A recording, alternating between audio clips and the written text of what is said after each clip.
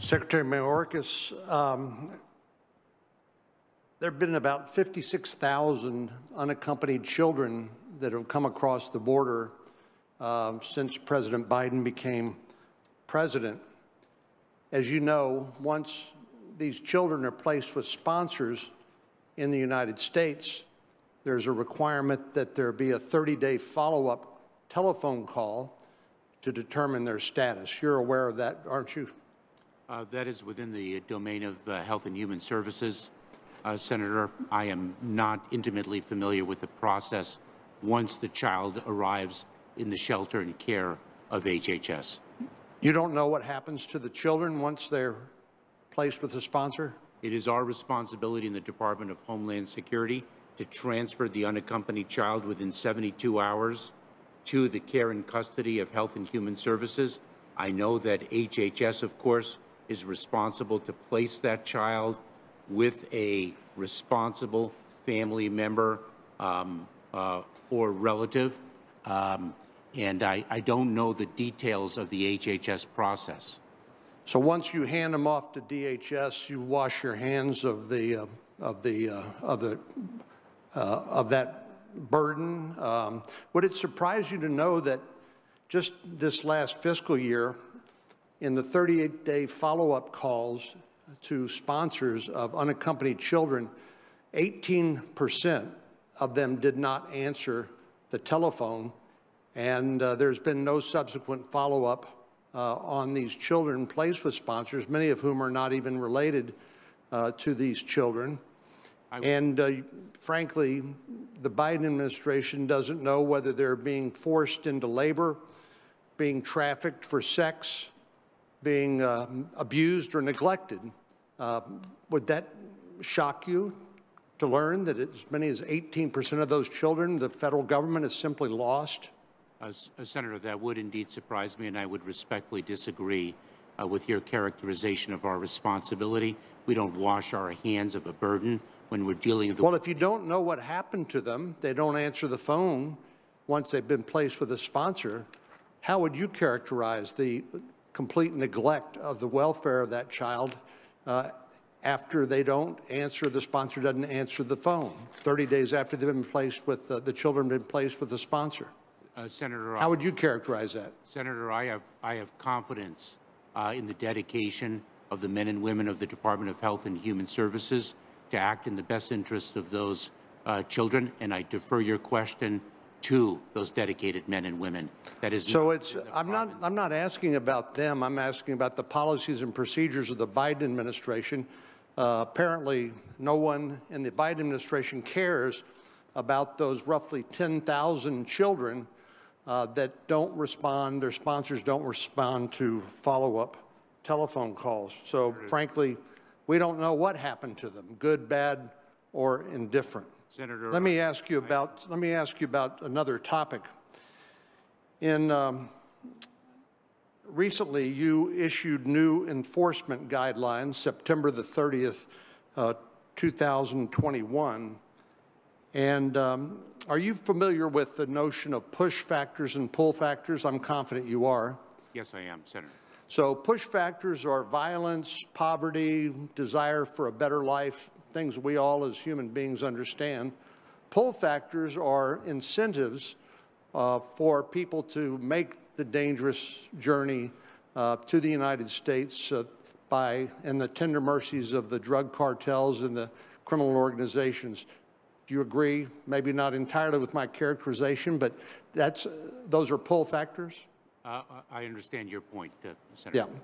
Well, do you agree with Police Chief Magnus, who is the Biden administration's nominee for Customs and Border Protection, that a non-enforcement policy by the Department of Homeland Security when it comes to illegal immigration is a pull factor, encouraging more people to make that dangerous trip?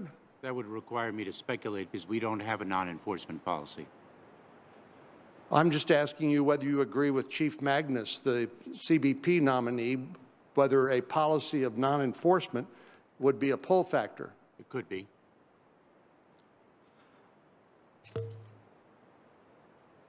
when you issued these non-enforcement guidelines, Oh, they are not. you said this. You said the fact that an individual is a removable non-citizen is not alone to be a basis for an enforcement action against them. Is that what you said? Yes, it is. You don't interpret that to be a statement to the criminal organizations that smuggle people illegally into the United States, or to the migrants themselves, that if you don't commit any other crimes other than illegally entering the United States, you are basically going to successfully navigate our immigration system and end up being able to stay permanently in the United States? Absolutely not. That's 100% false, and I'll tell you why. If I'm 100% false. Yes, and the reason is, one reason, if I may, Senator, is because recent border crossers are a priority for enforcement action.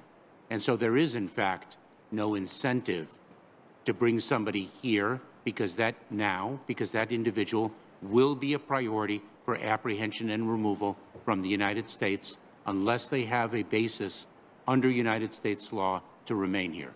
Well, we know basically, based on Border Patrol projections, that this figure, 1.7 million, doesn't include 385,000 or so people who simply evade detection by Border Patrol. We know that there are about 350,000 people who are subject to a notice to appear in court or a notice to report. By my count, that's 735,000 people who have successfully made their way into the United States. And what you're telling us is that unless they commit some other offense other than illegal entry into the United States, it's no concern of yours. No, that is inaccurate, Senator, if I may. Those individuals who have received notices to appear are recent border crossers and are priorities for enforcement and removal from the United States. They will be removed unless they make a claim to an immigration judge that they have a basis under United States law to remain here, and the judge rules accordingly. If the judge denies their claim, they will be removed from the United States under the guidelines that I issued on September 30th of this year. Thank you, Senator Cornyn. Senator Klobuchar. Thank you very much, Mr. Chairman. Welcome, Secretary. In the 9 months since your confirmation as Secretary of the Department of Homeland Security, you faced a series of unprecedented challenges, from addressing the threat of domestic terrorism and cybercrime to major domestic challenges, to challenges on our border during a global pandemic, to welcoming thousands of Afghan refugees and helping them find a home. I don't think anyone here believes that this is an easy portfolio. I remember President Obama saying that when he first got into office and was asked about a series of challenges that he confronted. So I want to thank you for your willingness to serve and the men and women of your department for the work that they do. I want to actually start with a positive topic, and that is the work that you and your crew have done in opening the land and air entry across our northern border for vaccinated visitors, an issue I've long been working on as head of the U.S.-Canadian Interparliamentarian Group in the Senate. I can tell you there were a lot of people celebrating in my state when we finally opened the border, not just for air, given that the Canadians were already open and you could fly from Montreal to Miami, but you couldn't drive from Thunder Bay to Duluth. So we're very pleased about this development. Could you talk about what implementation challenges the department has had since opening the border last week? I have not heard a lot about lines or the like, and I thank you for that. But could you tell me how that has gone across the border? I'm only aware of my own state. Thank you, Senator. We're very pleased with the way it has gone. We communicated in advance of July 8th, the date on which we lifted the Title 19 restrictions at our land ports of entry, that people should be ready for increased wait times which is natural when an operational change like this occurs, especially at ports of entry that are not modernized. But fortunately, with yesterday's historic infrastructure bill, we're going to really change that thanks to President Biden's leadership. But we have not actually experienced the long lines that we would have expected.